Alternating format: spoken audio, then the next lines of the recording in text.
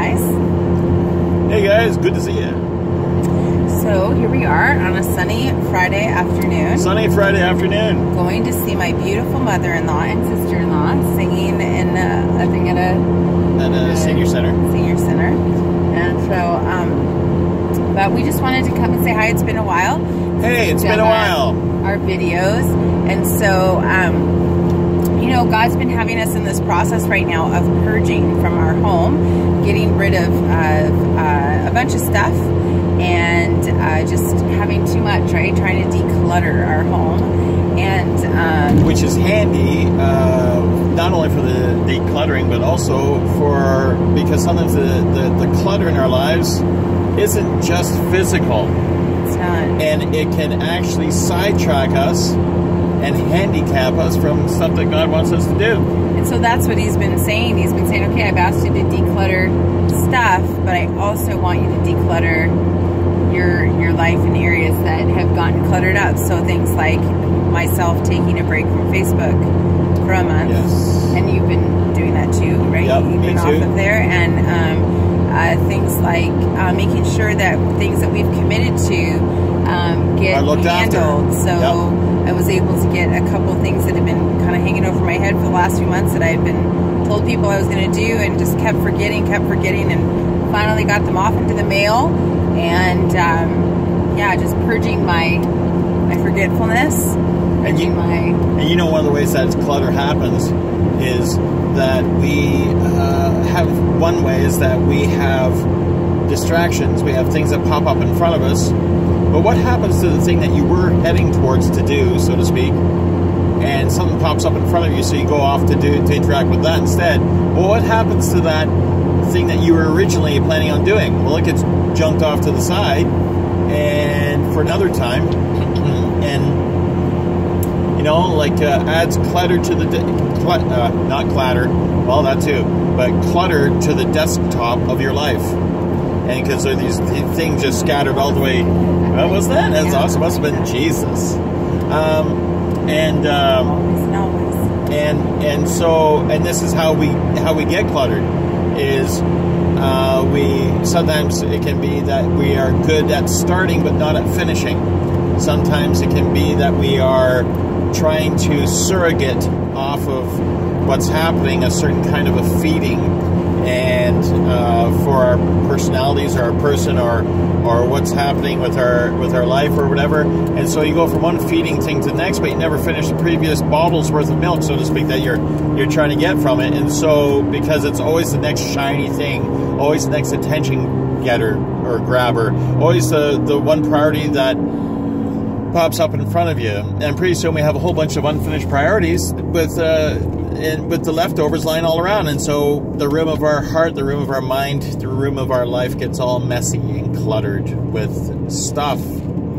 So purge-matic is happening, and yes, our house is getting more organized, thankfully, and we're getting rid of stuff that I think we've been carrying around for a long time, and things that can become dear.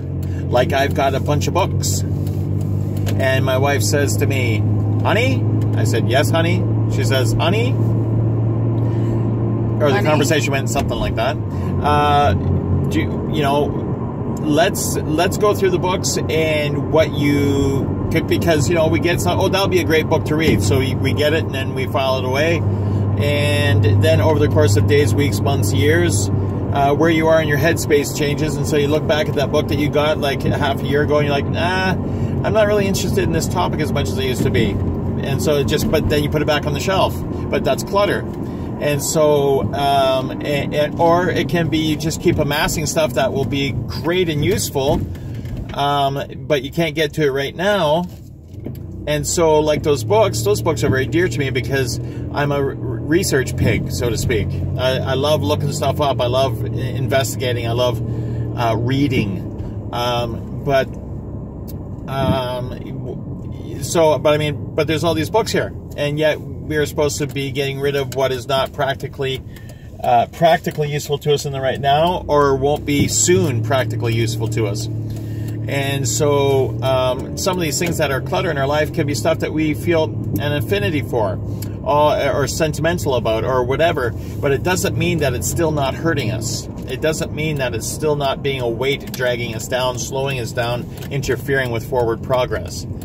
And so my wife has been tremendously helpful, super helpful, in and helped me stay on track. And like, okay, honey, what books do you need? What books do you want? We'll write them down on the list, and can we get them on ebook later or on Kindle or whatever, so we can get rid of these. And it's been good. But just you know, sometimes there'll be stuff that you feel an allegiance to, but number one, should ya? And I think that that this can go across our life with those things that have been holding you back, even in your own heart. Or is there clutter in your heart that that you've been holding on to because it's too difficult to get rid of? It's too hard to let go of that person that you need to forgive, or that person that